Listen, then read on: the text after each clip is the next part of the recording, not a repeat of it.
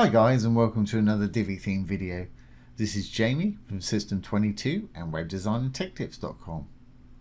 Well, we've been creating some hover effects here. We've got sort of animated borders and various hover effects. We did a Blurb module zoom in the other day, really easy to do. No coding involved with this today, and we had a question. Somebody asked, can you do a zoom out version of this? And sure you can. Just like this. Really easy to do. So let's get started. First thing I'll do is enable the visual builder. Let's go down to where we want to work, and I'll just pop a new row in at the bottom here. I'll use 3 again. You can use whatever you want. Obviously I'm going to use a blurb module. So I'm going to leave the text and title just as it is here. Obviously put in whatever content you want. I'm going to use an icon for this today. I'll flip that to use icon, and we'll pop in an icon. There we go. And let's go over and just pop all this text in the middle. Okay, I'm going to give it a bit of padding and a bit of a background.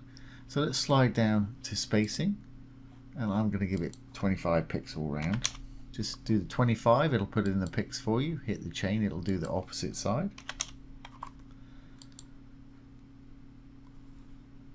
I'm going to give it a bit of a background, so let's go to our content. I want a sort of opaque background that we can see through, so I'm going to do a color. I'm going to use black for this today. Any color will work. Click on the color. I'm going to slide this slider down so we can see through it pretty well. It'll just darken down the image that we've got behind there so we can read our text a little bit better. We can change this amount later on. And let's just make our icon and text white in color so it stands out nicely. Text, you can just flip it from dark to light, or you can do them individually if you want a different title color. Okay, that's great. And let's make these, because presumably when you're making these, you're going to have different amounts of text in each of your blurb modules. So I'm going to make it a consistent height. So again, I'm going to, still on the design tab, I'm going to go down to sizing. I'm going to choose a min height, because on mobile we might want it to go a little bigger, so that's why I'm using min height instead of height. Just slide it to where you want it, about the size that you want. Let's give it, say, 375. That'll do nicely. That way, if you copy it, different amounts of text, it'll stay that height. Obviously, if you've got more text, make it bigger. Okay. Let's just save that. Now, I'm sure you know, if you've watched any of these before, the image that we're looking at initially there resides in the column background. So let's go ahead and put an image in. We'll go into our column,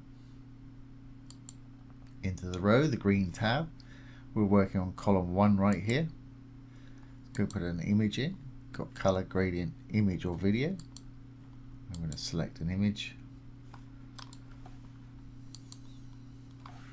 There's our image in the background. As you can see, it's darkened it down. We can read our text nicely and still see that. Okay, we're still in the column for the row at the moment, and if we think about what we've got to do, I'm going to make this grow so it's huge. Then we hover over it, we want it to shrink down to regular size here. So if we make it big, it's going to be spilling out. I don't want to see it if it's outside of what we've got going on here. So while we're still in the column, I want to go to the advanced. I'm going to go down to visibility and overflow, which is basically anything that spills out of here. I want to be hidden. I don't want to see it. So I'm going to turn overflow to hidden.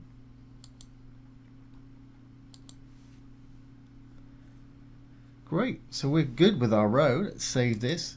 Save the main row settings. Go back into our module here, and we'll make the magic happen. So let's go into the module. And what I want to do is make it a lot bigger. So if we go over to our design, go down to transform, and our first one right here is scale, which makes it bigger or smaller. Now if you've got this chain linked, it'll do both sides at once. You can slide or type in a value, but we want to set one for the hover state and one for the regular state. If we roll over the dark writing at the top of here, we've got a little arrow right there. That lets us set desktop state when the mouse is not on it, and a hover state when the mouse is on it. Now when we hover, I want it to be 100% regular size. When it starts off, I want it to be huge, so I'm going to go to desktop when we're not hovering over. I'm going to take this up to, say, 200%. Obviously you do what works for you.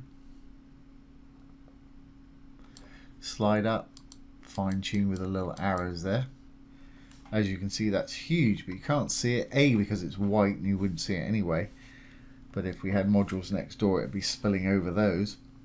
And B, because we've got our overflow turned off on that column. So it's going to start out like that. Then when we hover over it, I want it to return to being 100% regular size. Again, slide it and fine tune with a little slider there. So non-hover, bunk, hover, that size. Great. But we don't want to see it at all until we actually hover over it. And then when we hover over it, we want to see it sort of fading from this to this, sort of zoom out type effect. So still on our design tab, let's close that up, and just above it you're going to find filters.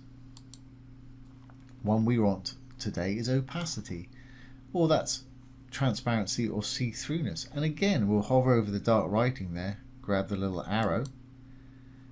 When we're not hovering over it, it wants to be big, but we don't want to see it at all. So we'll take the opacity down to 0. We just want to see the image itself. When we are hovering over it, hover state, want it to be fully visible, 100%. Fantastic. Okay, now the default time that Divi actually takes to do that from one state to the other is 300 milliseconds, which is pretty quick. I want to slow it down for a bit of drama. So still in our blurb settings, I'm going to go over to advanced. I'm going to go down to transitions, and there's the default 300 mils. I'm going to take mine up to about a second or something like that. Obviously you put yours how you want. I want it to happen straight away, so I don't want any delay. As soon as they put their mouse on it, I want to see this happen. Transition speed curve that I like to use for this is ease in, ease out. They're all slightly different, so check them out.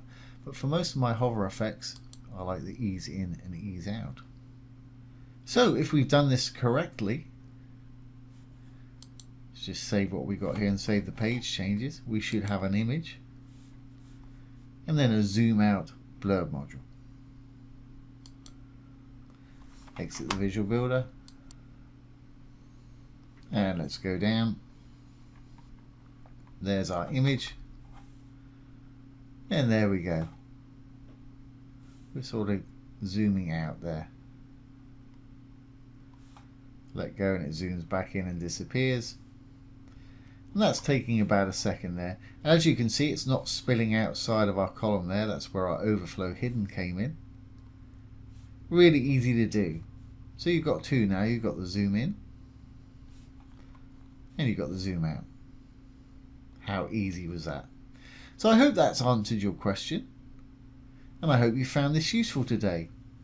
If you have, please give it a thumbs up, ring the bell, comment, share, and subscribe to our YouTube channel. Once again, this has been Jamie from System22 and webdesignandtechtips.com. Thanks for watching. Have a great day.